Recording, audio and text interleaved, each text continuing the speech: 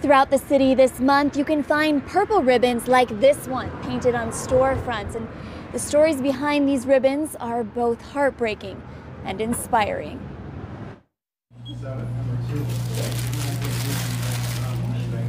Outside this deli, a beacon of hope, spreading awareness of domestic violence. For Brooke Marbut, these bold brushstrokes symbolize a way out and the story of a relationship she was brave enough to share. He was starting to use deadly weapons as a threat. I knew that right then and there, okay, this is the time.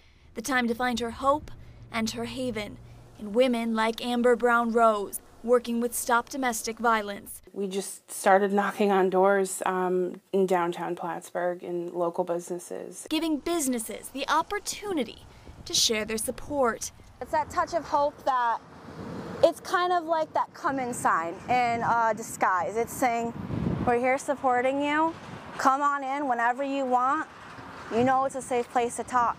Hope sprinkled all throughout the city. For a victim to have the bravery and the strength to be able to come forward and ask for help when they need it, to then come into a community and a space where there is a whole plethora of different people, agencies, businesses that support them, that are behind them, and that are working to help them and their children find safety and peace within their lives. That's monumental. It's life-changing for them.